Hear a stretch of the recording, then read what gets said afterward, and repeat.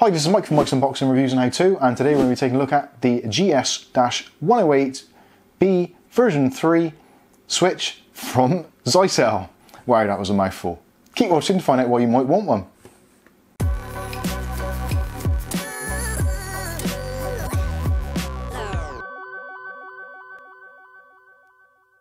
Okay, so today we're going to be taking a look at the Zyxel switch. This is the GS108B version 3, and this is a network switch. It supports Gigabit features and also has hardware quality of service.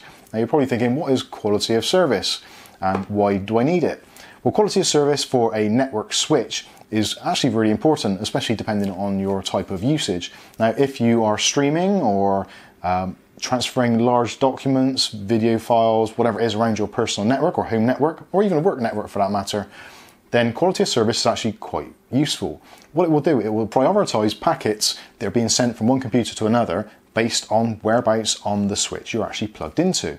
So let's say, for instance, my use case scenario. So in this particular room where we are, where we do film the Mike's Unboxing videos and also do our live streams, which you can check out if you click on the subscribe button and click on the chime button, and you'll be notified when there's a live stream. Anyway, getting away from that, in this room there's 3 PCs, sometimes 4 when we're doing a stream. There's a laptop also.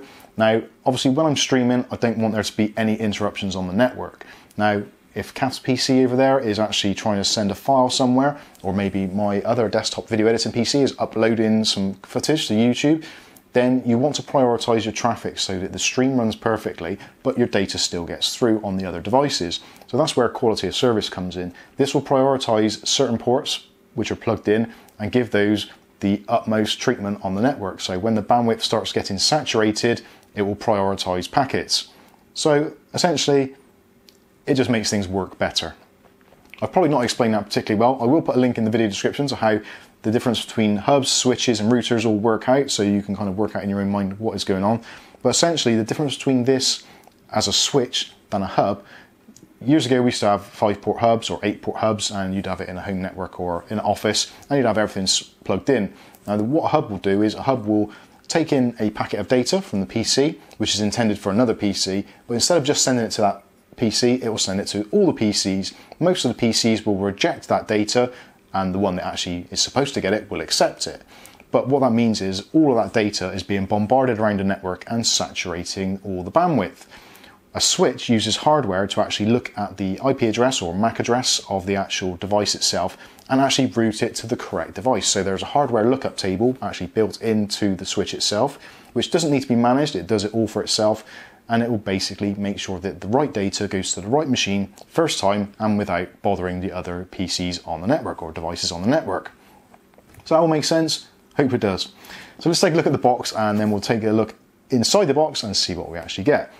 So as you can see from the packaging, it's pretty small, compact. This is an 8-port switch. There is actually a 5-port version if you wanted to as well. You can connect up to 8 devices obviously on this, and like it says on the front, it supports quality of service and actually has bi-coloured LEDs on the front. So if you're one of those people who wants to actually see what's going on in the network, you can check out. So essentially, if it's got a green light on it, it's running at gigabit speeds. If it's an amber light, it's running at 10/100 speeds. With me so far? Fantastic. On the back of the box, it goes into more detail about the ports and also some of the specifications, which I'll be showing on the screen now. So hopefully some of that makes sense to you. So let's take it out of the box and see what we actually get. So this is actually a new experience for me. I've not seen one of these before. I've not even used Zyxel before. Now, they've been around for a long, long time, since the very, very early days of the internet and networking and all that kind of stuff. So you may not have actually seen the brand before, but they have actually been around a long, long time. So anyway, in the box we get our instruction leaflet, and we get the switch itself. Now the switch itself actually is a really nice looking unit. It is an all metal construction, so very nice, very solid, and as you can tell, very, very well made. It's a kind of a brushed aluminium effect on the front, and the rest of it is kind of like just a silver effect over the metal. You've got ventilation holes on both sides, so allowing airflow through. Again, this is a hardware switch, so there are components inside there which will generate heat. So ideally, this wants to be in a semi-ventilated area. It's not entirely necessary, but as with most things electrical, if you keep them ventilated, they generally tend to last longer. On the top, as you can see, you've got the Zyxel logo embossed into the top, which is quite a nice little touch. And on the front, as you can see, we've got the LED, status LEDs. There is actually a plastic or a film over the front of that to protect it. Actually, we'll leave that on for now. So you've got the Zyxel logo, you've got a power LED. Next to that, you've got your 4, I would say, regular port LEDs. And next to that, you've got 2 medium and 2 high priority. So these are your QOS priorities. So you've got 3 levels. So you've got regular, medium and high. So any devices plugged into the high or medium will get priority traffic-wise and bandwidth-wise over any of the devices plugged into the other 4.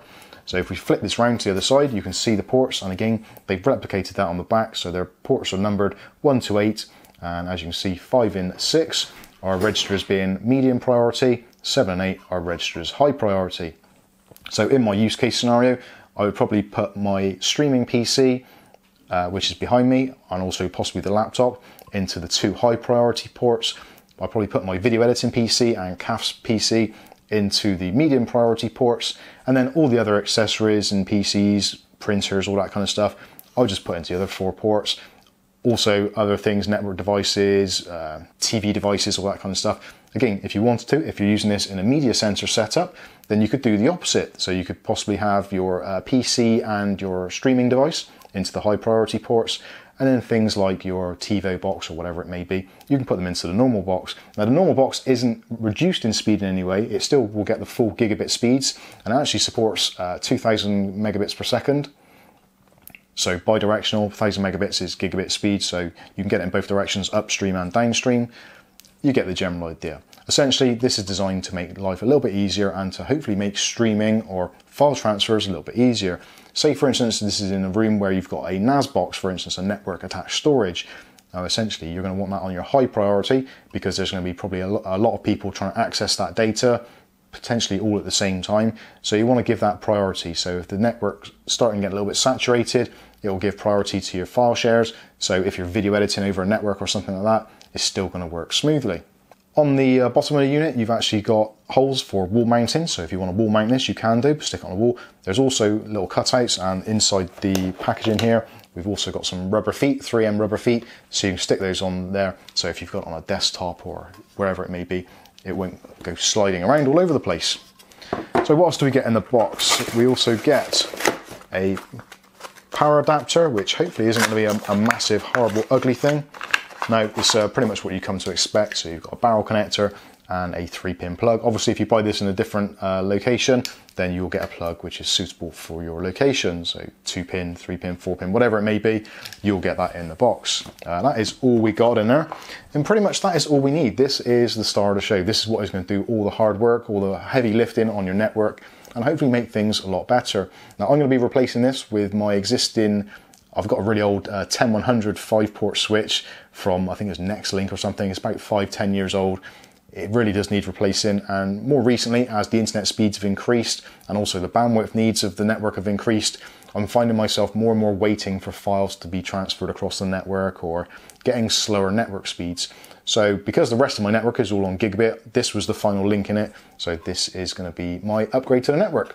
And again, this at the moment costs around about £18, which is pretty much on par with the Netgear alternatives, which is I've also bought, which you can check out in the video up here. Essentially, it's going to do the same thing, but the one thing that is really good about this, the standout feature, and if you've stuck with the video all the way through to the end, this is the bonus feature. Zyxel offer a lifetime warranty on this. So if for any reason anything goes wrong with it, it fails, power supply goes, whatever it may be, they've got so much faith in their products, they will give you a lifetime warranty, which I think is fantastic. And being that Zyxel have been around for so long, I can't see that being an issue with a lifetime warranty. I think they're going to carry on going as long as hopefully the Switch will as well. So there we go. There's been the Zyxel GS108B version 3. I've been Mike. This is Mike's Unboxing Reviews and How To, and hopefully we'll catch you in the next video or live stream. Thanks for watching.